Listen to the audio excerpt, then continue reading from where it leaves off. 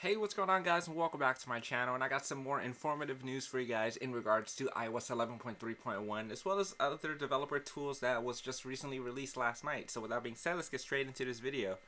Alright, so the first thing I do want to talk about is the fact that iOS 11.3.1's exploit was in fact released yesterday as of making my video. And if you guys have not checked out that video, go ahead and click on the card that will be displayed on the top right hand side of this video right now. So if you guys are done and you guys finished watching that video from yesterday, go ahead and just continue watching. So the first thing I do want to talk about with iOS 11.3.1 is the fact that Coolstar was able to use Ian Beer's exploit of TFP0 and is running on his iPad Pro at the moment. So from here, it's basically just compiling up a jailbreak for us users to use. Now, like I said in yesterday's video, his exploit that he is using right now is only with the developer tool from Apple, which is the $99 that you have to pay in order for you guys to run developer tools and all that good stuff. Now from here, only if you guys have the $100 developer account, then you guys can use this exploit. But just for the average consumer and user just like me, we're going to go ahead and have to wait for a jailbreak to be released.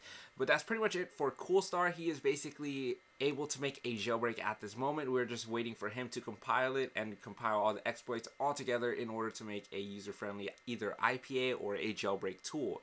Now, the next thing I do want to talk about in terms of iOS 11.3.1 is the fact that another developer named Jake James also got root running on iOS 11.3.1 with another user's developer account. It's a pretty great thing to see that the community is actually helping all these other developers as well as exploiters with giving them accounts in order for this jailbreak to be successful and to be released as soon as possible. And I know you guys are all pretty much anxious just as I am for this next jailbreak. Thank you guys so much again for all the views and likes and subscribers that are new to this channel. Thank you guys so much.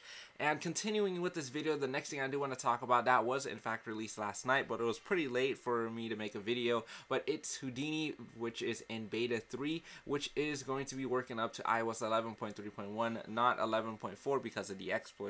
Now this tool is basically an anemone for iOS and is basically allowing you to make some small UI changes in order for developers to test out themes and such. Now if you guys want to go ahead and check it out, you guys can see there is some other changes that he made. So there's support, home and lock screen widgets, adding passcode customization, re-enabling themes, customizable icons, the control center, as well as other tweaks you guys can add inside of your iOS device. Now this is basically an IPA, so you guys can go ahead and just download it and sideload it on your guys' iDevice if you guys want to use this as well. But for right now, we have no jailbreak, but we do have the exploits and the developers are creating a tool for us users to use. But for right now, guys, please be patient for these developers to make a jailbreak for us to use. But thank you guys so much again for all the views from yesterday's video. If you guys are new, go ahead and leave a like on this video and also subscribe to get videos in regards to the iOS 11.3.1 jailbreak and future iOS versions. Don't forget to also follow me on my Twitter page and my Facebook page to be informed on anything jailbreak related and to stay up to date on what's been going on inside of the jailbreak world. So with that being said, guys, I'll see you guys in my next video. This is EliteAppleHacks signing out.